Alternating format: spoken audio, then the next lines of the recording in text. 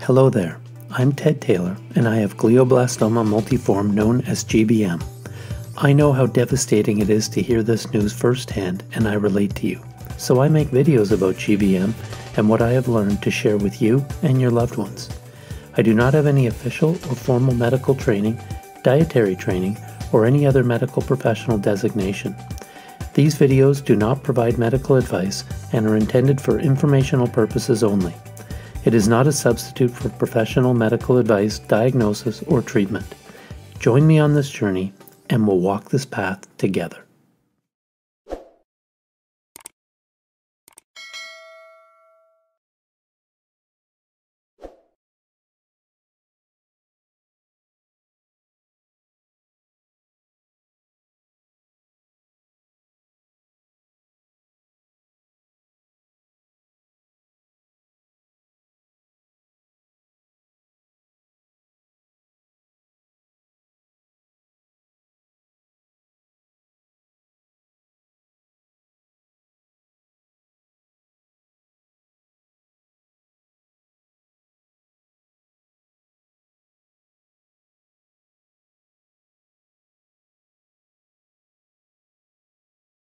I think we can start.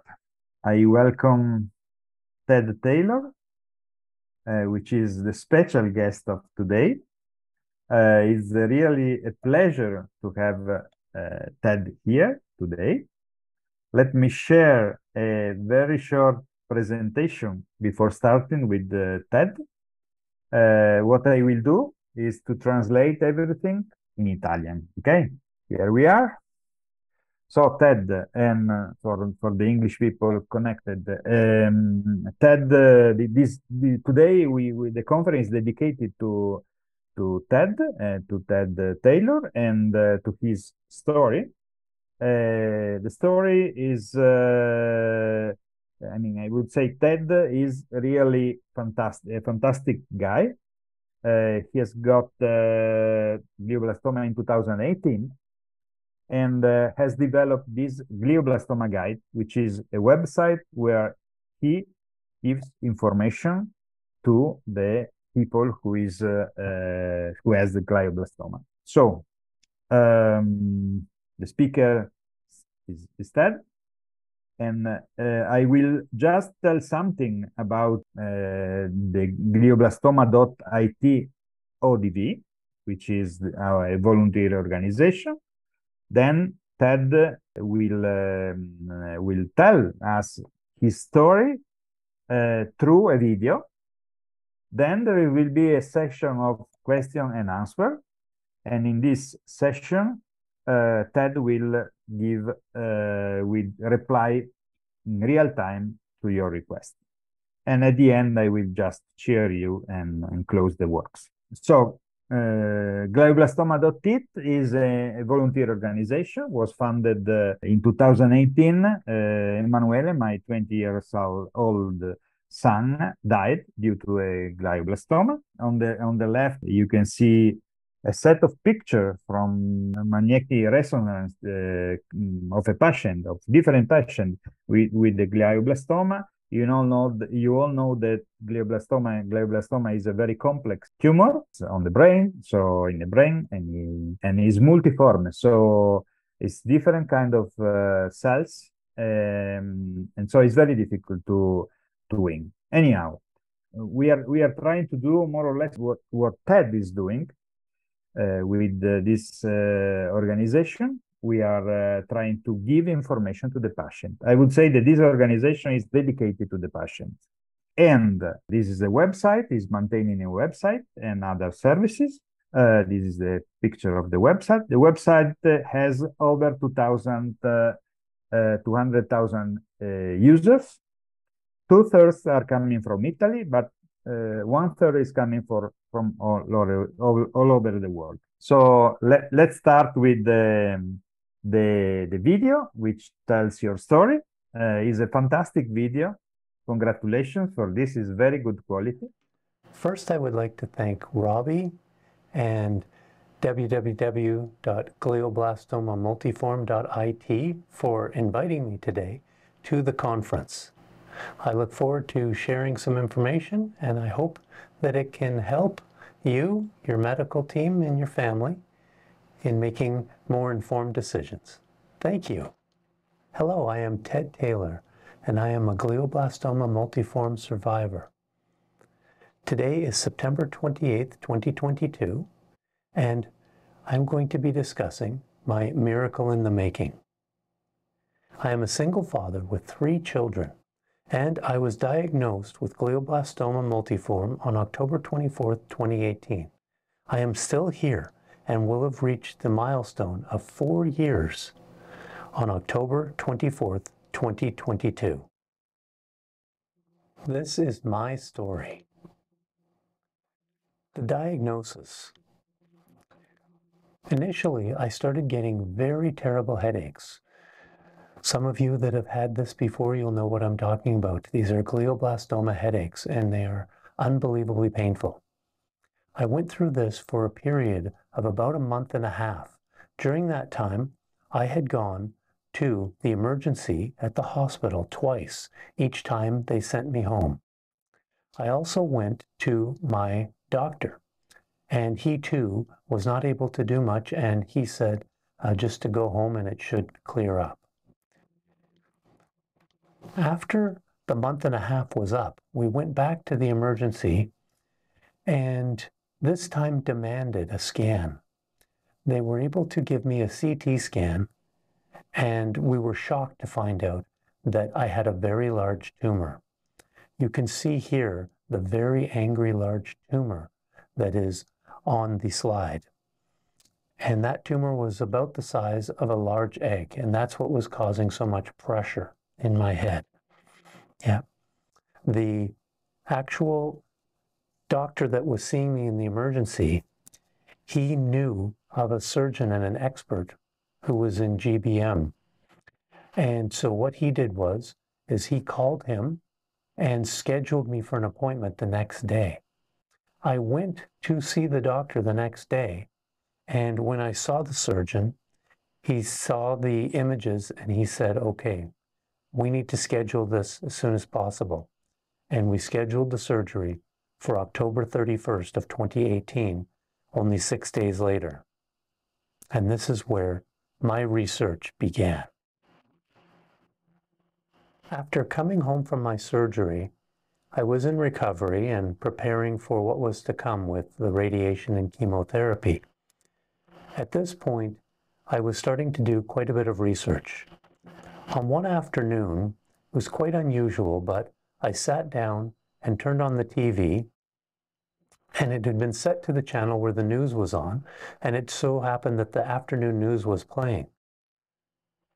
At that moment, the next story that came up showed that the FDA had just approved a brand new drug, and it was for treating cancer. I was quite interested, obviously, and at that moment, it started scrolling through a list of different cancers, and one of them was glioblastoma. I was shocked because there just hasn't been a drug like that before. So I put the show on record, and I watched it a couple of times, and then I dug into it a little bit, and I was able to find out that, unfortunately, there was only a 1% chance that I would actually have what is called the NTRK 1, 2, or 3 marker. But I had to have my tumor genetically tested.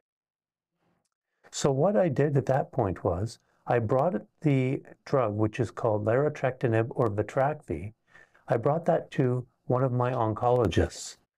And he said, I will look into it right away. We found out soon that it was not available in Canada, but step one was that I needed genetic testing. He was able to organize and get some initial local genetic testing done.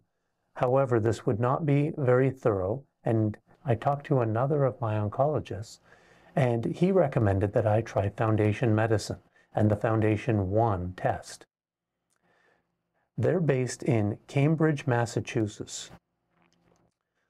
The initial results that came back from the local testing was a bit confusing because both the foreground and background tested positive and we didn't know what that meant. My oncologists and pharmacists, they made an application to Health Canada. At this point, we were working with Health Canada, and they gave approval under the Special Access Program, and I was the first patient in Canada on larotrectinib. In order for Bayer to supply the drug, they needed the report from Foundation 1. But as we had already had that underway, we were able to receive it the next day after they made the request. It was unbelievable and one of the first steps in my miracle in the making. But I was in the 1% category, and I was NTRK1 positive.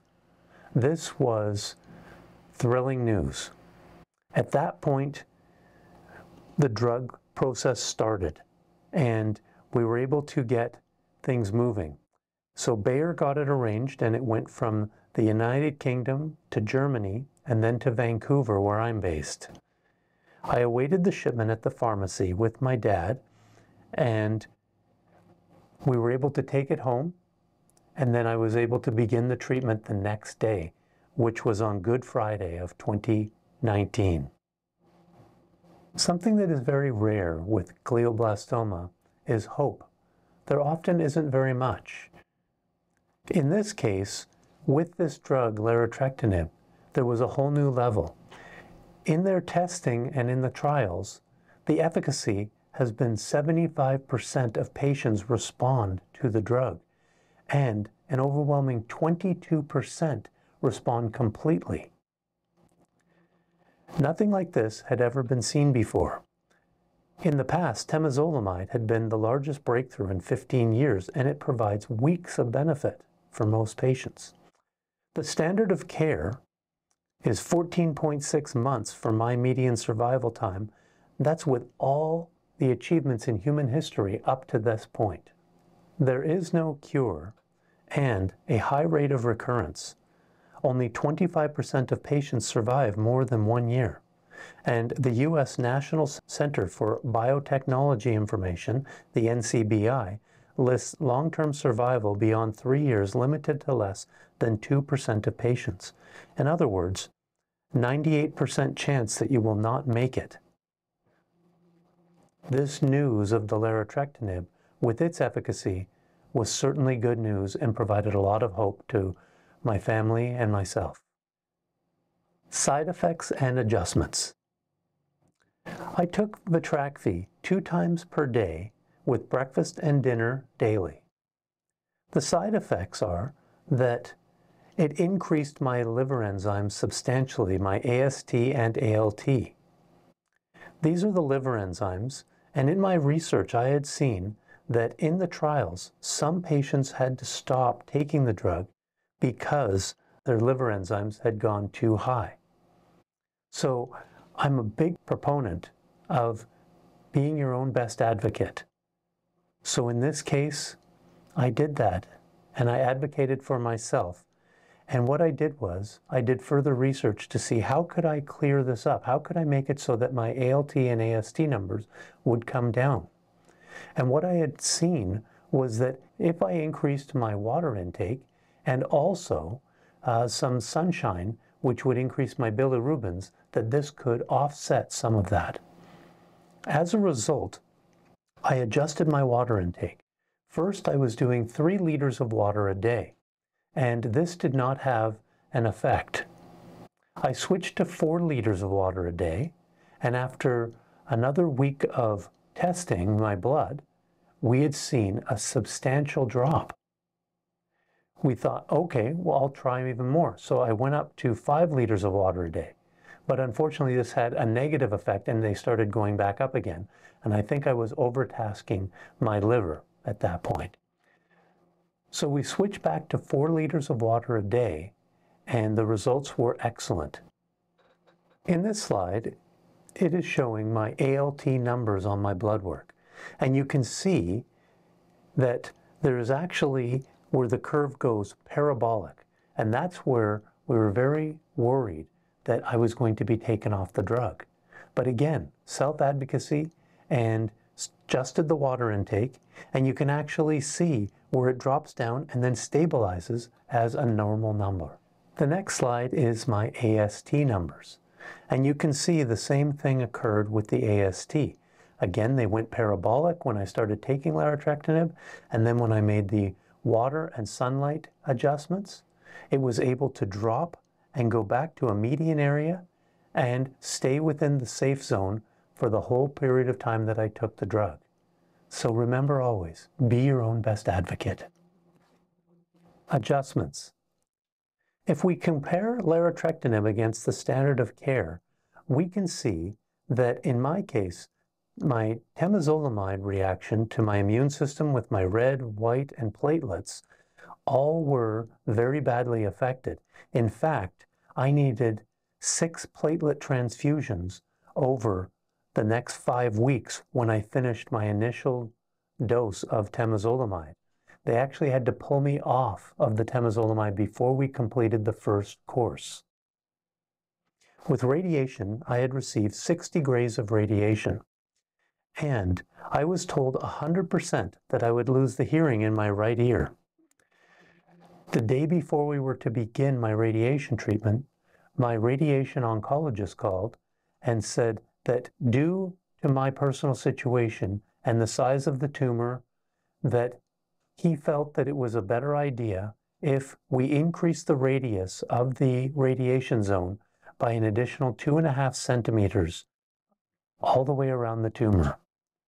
That would result, unfortunately, in me losing my hearing in my right ear.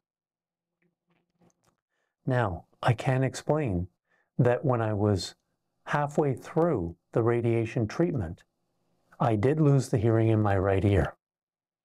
That night, I prayed, and when I woke up in the morning, my hearing was restored, and it's been back ever since. So, I'm not the same person that I was, but I'm blessed to be alive. I still have my calm and friendly personality, which they told me would not be usual under the circumstances with the size of the tumor, the amount of radiation that I had to receive. But I'm able to parent my children and continue on. Also, with the chemotherapy, I did have a lot of the symptoms. I did have some hair loss. I had definitely nausea and vomiting, and my blood work was greatly affected. This next slide shows the liquid versus the capsule version on larotrectinib. On April 19th, 2019, I started on the capsule version of the Tracvi.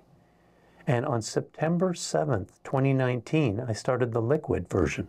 The reason this took place is that I was taking the capsule under the Special Access Program, but Health Canada actually approved the drug for Canada on July 31st, 2019. But their approval was only for the liquid version. This made sense because they approved it for all Canadians, and in that case there would be some pediatric patients, and they cannot take the full dose of the capsule, so you can adjust the dose using the liquid.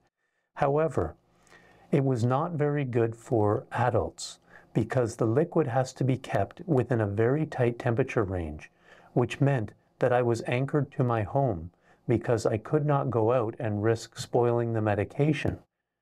So any trips with my children or just going on an outing, these all became very major issues.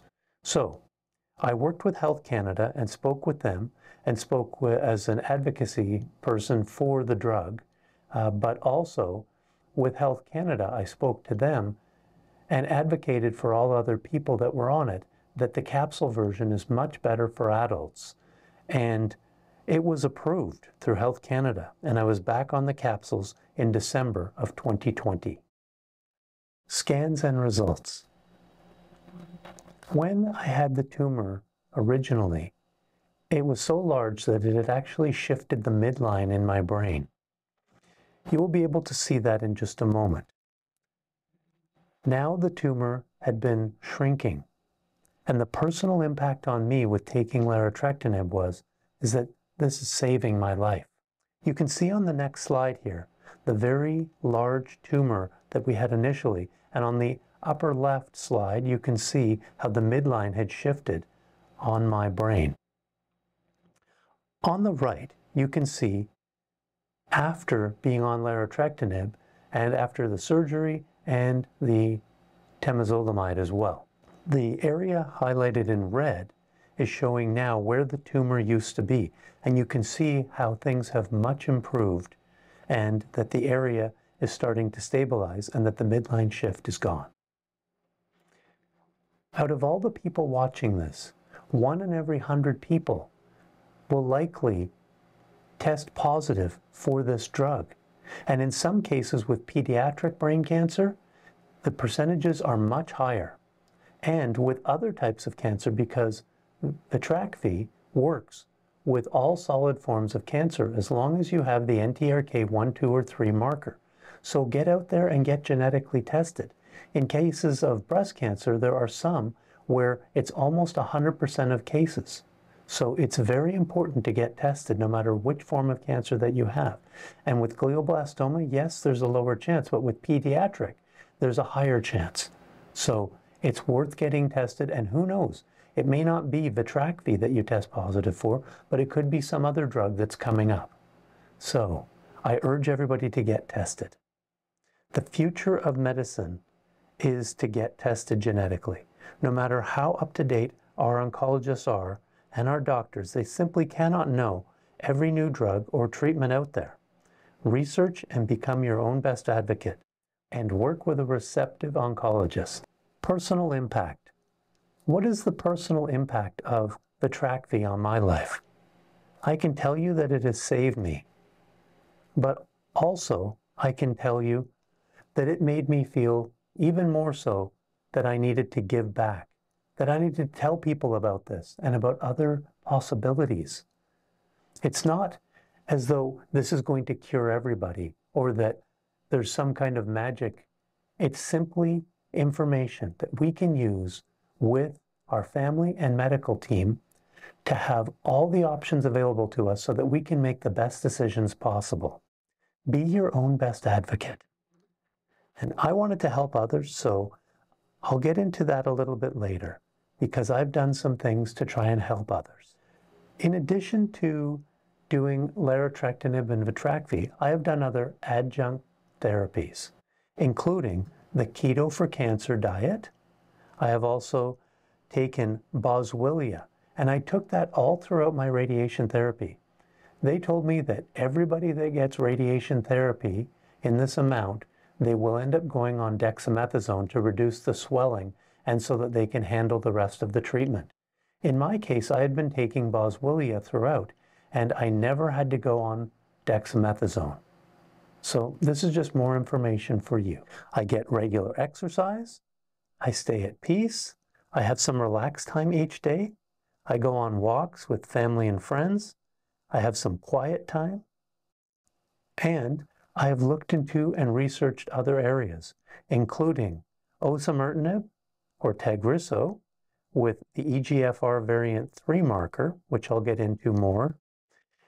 I've looked into checkpoint inhibitors, including PARP, P-A-R-P. And that is a possibility where they're doing studies right now that when temozolomide stops working, if you take the PARP inhibitor, then that can reactivate it in some people. So I can constantly looking at ways to actually move the time clock in my favor, as I'm hoping that there will eventually be some kind of treatment that may ultimately cure the glioblastoma or provide me with more time. There's also another area that I'm excited about is CAR-T, multiple antigens, and checkpoint inhibitors. So that's chimeric antigen receptor and using multiple antigens and checkpoint inhibitors. Another area I've been looking into is DC Vax-L. I will discuss this later. My brother Jamie told me about this in May of 2022, and I contacted Dr. Riva at McGill University in Montreal, Canada, but the intake had been closed since 2015. I looked into it further on Robbie's site at glioblastomamultiform.it, which has great information there as well. And I'll keep pursuing these different options. Glioblastoma Guide. I wanted to give back and also to inform people about different options that are available. The standard of care provides what we already know. a median survival of about 14.6 months. But maybe there are things that we can do to extend that a little. I looked into things, and some of the things that I've done, those are on my YouTube channel and website. And you can find it at glioblastomaguide.com or on YouTube under Glioblastoma Guide. I would urge everybody to go to the YouTube channel and to subscribe to the channel, watch the videos, like the videos, and that will help others find them that are desperately trying to find some kind of information that they can review and go over with their medical team. Robbie and I talked, and we wanted to try and do something together as a collaboration. So our websites and the YouTube channel, they are going to work together to try and help as many people as possible. So with www.glioblastomamultiform.it and Glioblastoma Guide, we're collaborating to provide information to make your best decisions about your care with your medical team, family, and friends. I hope that this together will provide a synergetic effect that is better than either of our sites and YouTube channel alone. In 2021, we went through a very difficult period. Sometimes things aren't going to go the way that you want them to go in life, as we all know when we've been diagnosed with glioblastoma. We found that I was in the 1% and was able to take larotrectinib Vitrakvi, and we had a durable response for 2.5 years. Then suddenly, September 1st of 2021, I had a recurrence, and we thought that this might be the end. In only 3 months, it had grown from 0 in the MRI to a large tumor. At that point, it was so large and growing so quickly that we scheduled surgery for September 15th, 2021. My next MRI was November 15th, 2021, and there was yet another recurrence. In fact, in only 2 months, it was even larger than the last tumor in September. We had surgery on December 8th of 2021. Having 2 surgeries like that together was quite tiring, and it was a lot to go through. We had the next MRI on December 28th, 2021. Yet again, we were shocked. There was a tumor again, and it was even larger than the last one. At this point, we figured that this was going to be the end, and that we had done all we could. But we talked with the neurosurgeon, and we arranged for surgery to take place on January the 12th of 2022. The measured tumor that we had seen in the MRI and that they had reported on when they did the surgery was not there. What was clearly a large tumor had disappeared, and we had experienced another miracle in my journey. However, this was 3 brain surgeries in only 4 months, and this was a very difficult time period. But be your own best advocate. Keep working, keep moving the clock forward, buying more time. Who knows what is around the corner? As a single dad with 3 kids, I needed to buy more time and find out what we could do. Research. What's next? One of the most promising potential treatments I have been following is CAR-T with multiple antigens and checkpoint inhibitors. I believe this may provide some possibilities when used in combination with the standard of care, as GBM is heterogeneous and the microenvironment is both hostile and ever-changing. A multi-prong approach seems to offer the best possibilities. Robbie and I both are in agreement on this, that a cocktail approach to tackling GBM has the best chance against this ever-changing disease. As I have said, I am currently researching DC Vax-L, and I feel it may be the most exciting possibility for GBM that I have ever seen. This is the largest increase in overall survival in both new and recurrent GBM cases. And we are not talking about weeks of additional time, as has happened with the Optune and temozolomide in the past.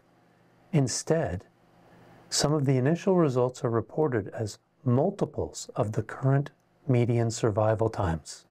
I must say all of this with caution, as we need to await the study to be both peer-reviewed and approved by the FDA and other medical bodies around the globe. Continuing on discussion about DC Vax-L. How does the process work? It uses dendritic cells. Those dendritic cells are the quarterbacks of your immune system, and they harness them. If I explain the process, the best way to do it in a nutshell is you go through a process called leukapheresis. It's a 2 to 3 hour process where they extract blood and put it into a centrifuge to extract the dendritic cells. Next, they must have a representative tumor sample from the most recent tumor that was flash frozen, without any preservatives or saline, and it needs to be stored at -70 degrees Fahrenheit. They will need 2 to 3 grams of the tumor tissue. This tumor is broken down into its constituent parts using enzymes, becoming autologous tumor lysate. These parts are then exposed to the dendritic cells. The dendritic cells develop antibodies to the cancer. These dendritic cells have learned how to recognize your specific cancer. Next, they concentrate the dendritic cells and produce vials, which are stored in liquid nitrogen. Finally, this new vaccine is given to the patient in specific doses over a prescribed timeline. The vaccine of learned dendritic cells are injected into your arm muscle, where they make their way to the lymphatic system. Once there, they interact with T cells, who then multiply and rally the entire immune system to target the cancer. Now that the immune system can see the cancer, it goes about killing it. Success has been strong, and there have been almost 0 side effects, which is extremely rare, as we know, with a lot of cancer care. If there is a recurrence down the road, they can repeat the process to target the new version of the glioblastoma. I am currently working to bring DC Vax-L into Canada and to try to have it approved by Health Canada. Additionally, I am working to have it approved by the Cancer Agency and added to the standard of care for all GBM patients.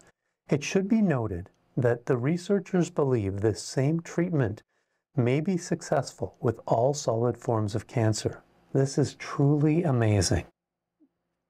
You will notice the picture on the side. It says PFTM.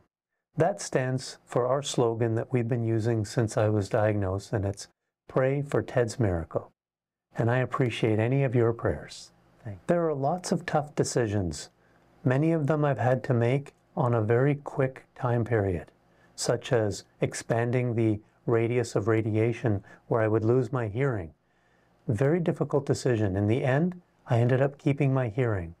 But one never knows. We have to be able to weigh these decisions out, and knowing that there's possibilities for those ahead of time, it can help us so that we're more calm and can make the decisions in a better way. As I've said, be your own best advocate. I cannot stress how important it is to me to learn all you can from credible sources and then to make decisions with your family and medical team, and then take action. The standard of care provides predictable results, which none of us are looking for. As you can see on this slide, it has the photo of the group of hikers making it to the summit of a peak. This is something that I feel we're all in together with glioblastoma. Please know that I am praying for each of you and your families. Our largest enemy is time with GBM, and doing all we can with possibilities with efficacy to buy more time includes prayer for me each day. In this slide you can see I was fortunate enough when the Olympics came to Vancouver in 2010 that I was an Olympic torchbearer. At this time, I would like to thank Robbie, my oncologist, pharmacist, surgeon, the support of my family, friends, and all those who helped make Vitrakvi, osimertinib, and DC Vax-L possible, which is all part of my miracle in the making. I hope you have enjoyed this presentation. I have enjoyed speaking with you today. Thank you very much, Robbie, for arranging all this and for all you have done to help others.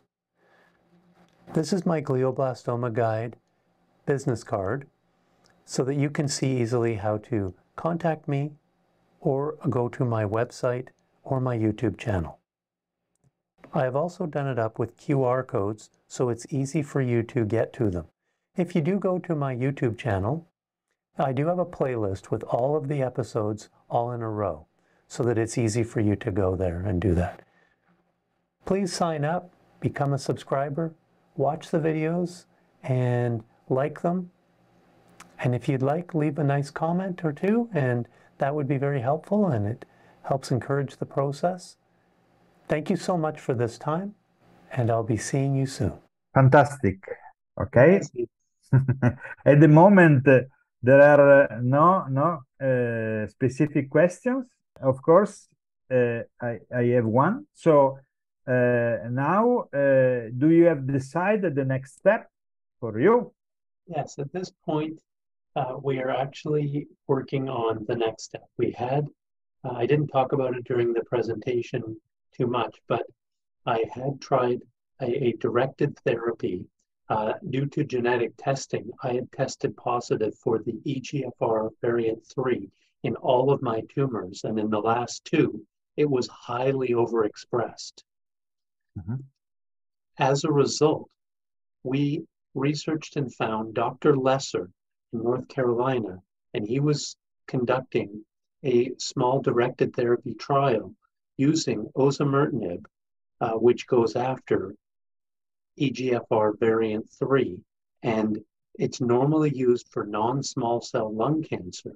But in this case, it was actually shown to cross the blood-brain barrier when the non-small lung cancer had actually metastasized in the brain, and it was able to treat it there. So this trial was to see if we could target the glioblastoma in the brain.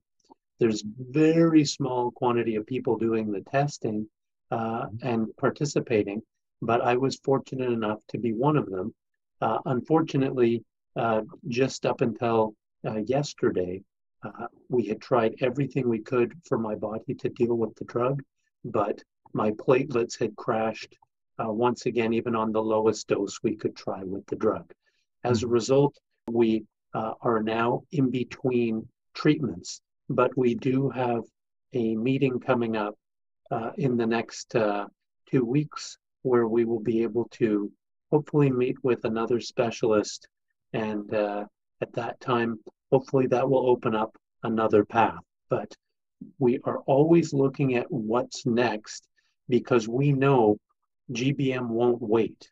So we have to be ready for what's next. Because if we just follow the standard of care with temozolomide, we know eventually it will stop working.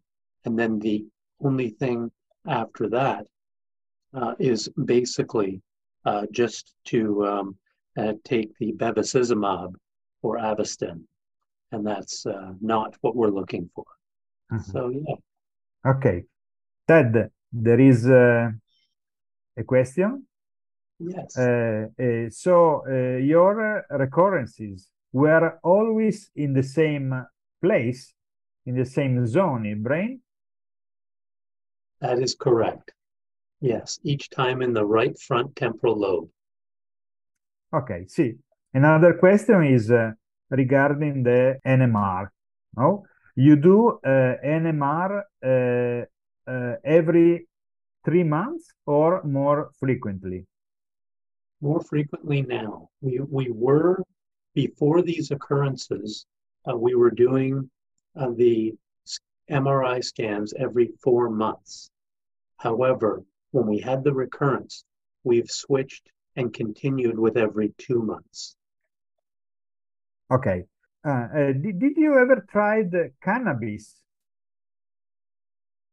There is one question. You know that from some papers, it seems that also cannabinoids are having an effect on glioblastoma. So the question is, have you ever tried this? Can you repeat what it is called? Yes, is cannabis, marijuana, cannabis. Oh, cannabis. Oh, I see. I have not. Yeah, I'm not a big proponent of that, but I know it helps some people. So that is definitely a personal choice on that one.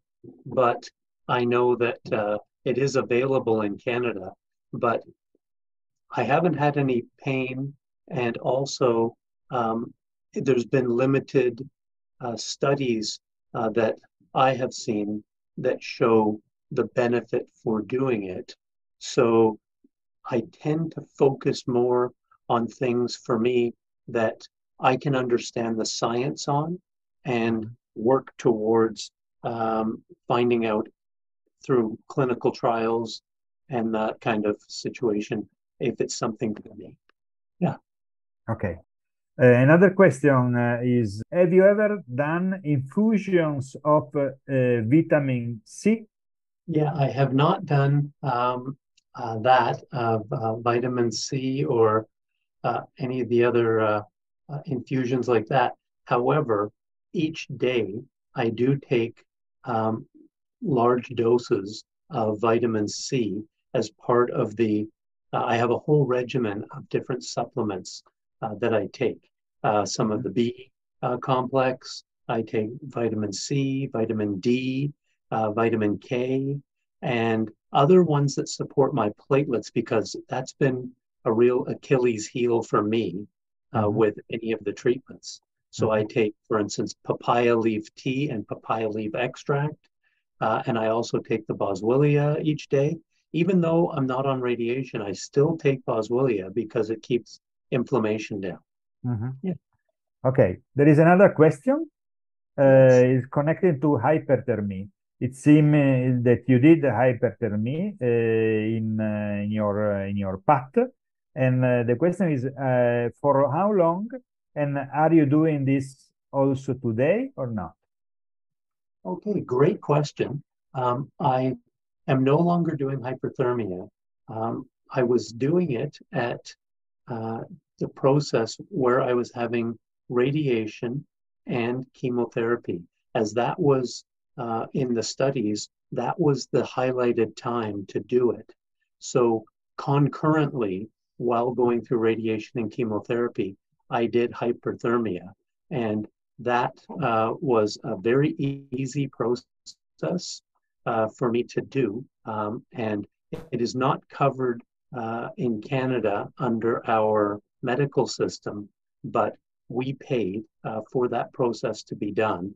And I am grateful for it because it does show that those patients that do it are definitely um, having a longer, prolonged life. Can you recall the number of months that you did this? It was for a month and a half. Okay, okay, okay. So Ted, I just said that what will happen. So I really thank you for your done and for your participation today.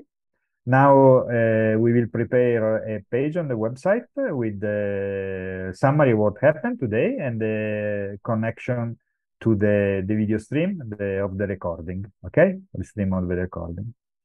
So thanks again, and have a nice evening. And in your case, have a nice day. Grazie. Thank you so much for arranging all this, Robbie. I really do appreciate it. And I hope that we have done some good together. I'm sure, I'm sure. Sì, mi ringrazia, insomma, e spera che abbiamo fatto qualcosa di utile insieme. Ecco. Grazie a tutti e buona serata. Grazie. Grazie. Thank you very much.